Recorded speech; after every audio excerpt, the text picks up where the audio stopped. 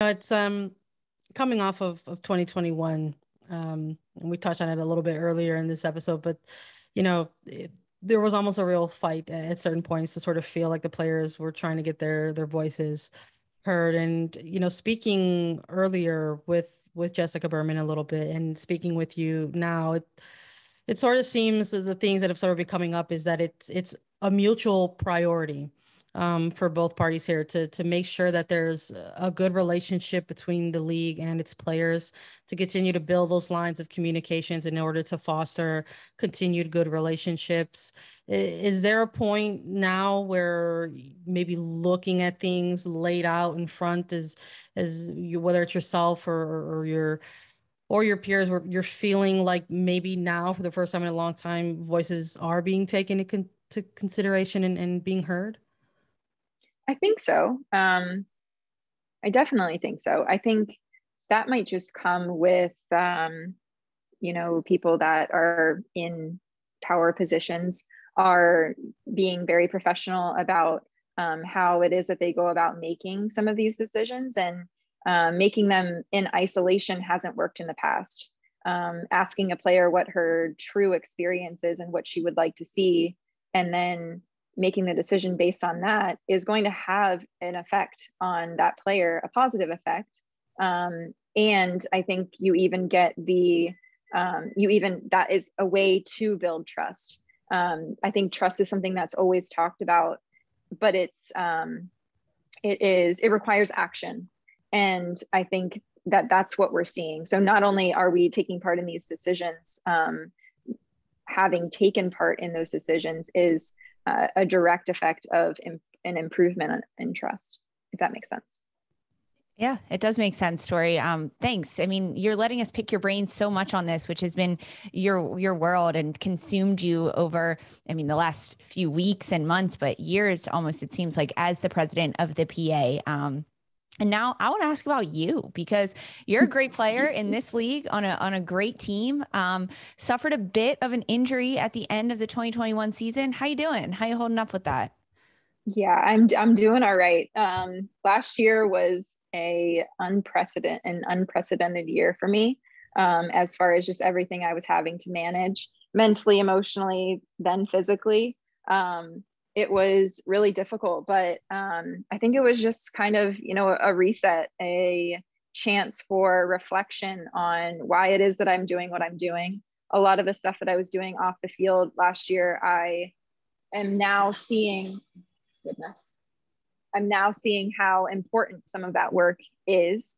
But yes, I think with my injury, rehab is going very well. I'm not trying to rush through the process. I don't think that will help me, but I am out in sunny California, so that's always great too. But I'm going to be really excited to rejoin the team. I love being around them, and also just kind of excited to be a bit of a fan for a while. I'll certainly be involved from as much as I can be, being 3 hours time difference behind, but really excited to see how the Challenge Cup goes and how, we can back up what we did in the fall, winning a championship. Now we've got a target on our back, and I think it's important that we push to repeat. We can't be complacent. It is time to gun for another championship, and I'm just excited to see what the team can do, and also always available to help and assist any way I can, even though I'm having to rehab, which is probably my biggest focus right now. I love the vibes, sending good vibes across the country to Washington Spirit, gunning for that two-peat, looking to win the championship again. So you mentioned you're in California, you're rehabbing there. Have you had a chance to kind of check in with your players? Are you in touch with them? Are you really focusing on your individual rehab? And if you are checking in with them, how's it going for preseason for the Spirit? Yeah, I think, such a great problem to have. But I think for probably 2 weeks of preseason, we were missing 11 players. Which that's to national team duty, which is amazing. That's so incredibly impressive. A huge props to all of the players that got called in, and some of these younger players too. I think that's great experience for them to have, and only strengthens us as a club. And I think, yeah, I have been checking in. I think been checking in not only with players, but with staff. I am lucky to be involved in some of the discussions in improving the club going forward too. I think everything, all the hard work and energy that we put into things last year, it can't be, there has to be action behind it. And it's going to be a long process to improve things and make things better. And player voice is always helpful, as I've said already. So yeah, they're doing great. They're doing fine. Really missing them. It's hard to be away. Definitely have some FOMO every now and then, but I'm proud of everything that they have going on, and really excited to watch them in the Challenge Cup. We're excited too. You're keeping an eye on your teammates. We're keeping an eye on the Spirit as well. We're going to be excited to see what the team is going to bring in 2022. This has been a delightful conversation. Tori, something that we do to close out our guest segments is we like to maybe have a little bit of fun, lighthearted question to sort of close out on things. And you are addressing and handling preseason a little bit differently. Like you said, you're focusing on the rehab portion of it for yourself. But a common thread that's come up when we're talking to some of your peers or teammates across the league during preseason was concepts of like getting back into a rhythm, getting back into a routine of things. And that still comes into play when you're rehabbing back from an injury. So I'm going to pitch you the same question that we've sort of been asking of other folks on the show. When it comes to, getting into the routine of things in a preseason, is there like a go-to? A, it's a two-parter. A, are you a coffee drinker? And B, if you are or not, what is your sort of go-to like pre kind of scrimmage or pre-routine type of beverage, pre or post? It can be either or, before or after. This is a great question. I had no idea where that was going to go, so I was a little nervous.